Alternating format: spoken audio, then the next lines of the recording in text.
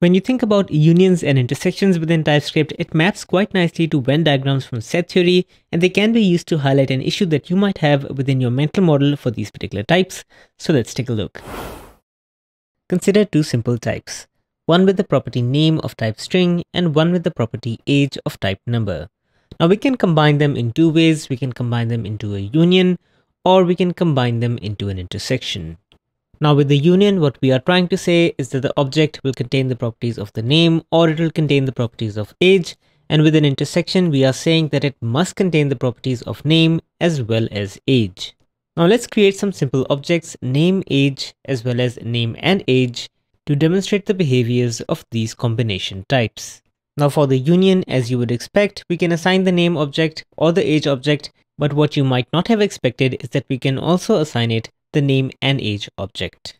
The reason why this works, of course, is because of the structural nature of TypeScript. That is, an object containing name and age is also an object that contains the property name, and it is therefore structurally compatible with this union. And the intersection type, on the other hand, is something that only accepts an object that contains both name as well as age. So if we try to assign it just the name or just the age, we will get a compile time error. Now let's take a quick look at this from a set theory perspective. We have objects that have name, we have objects that have age, and then we have objects that have both name as well as age. And as we have seen, as far as unions are concerned, all of these objects are perfectly valid, whereas for an intersection, an object must support both of these properties, and we only get a subset of the objects that might contain name or might contain age. Now, even though that is a great mental model to have, it is not entirely accurate. Let's reconsider this union of name or age. As we have seen, we can assign it objects that contain name or age, or objects that contain name and age.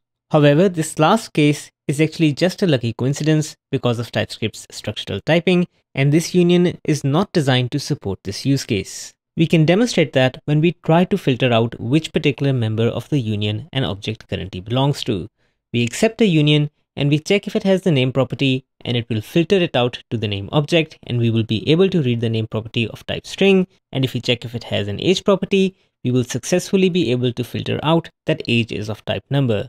However, if we check if it has both name as well as age, which is a valid object that we did assign, TypeScript will complain. Because as we have been saying, the union is designed to say that the object can be name or age. The case where we can assign an object containing both the properties is an unlucky side effect of TypeScript's structural typing. So if this is the mental model for union types that you have, it is probably incorrect. It is more along the lines of this.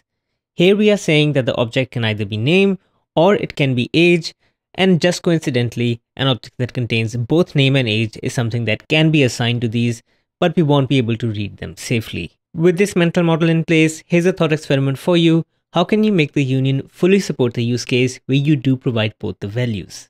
In other words, we don't want to see an error over here because clearly it is a valid object. And I've intentionally sort of given away the answer over here. If you want the union to support name and age, then we can add that to the union, and with this added, the error goes away. Because here's what the union looks like within TypeScript's brain. As always, thank you for joining me. Smash that like and subscribe for more content like this, and I will see you in the next one.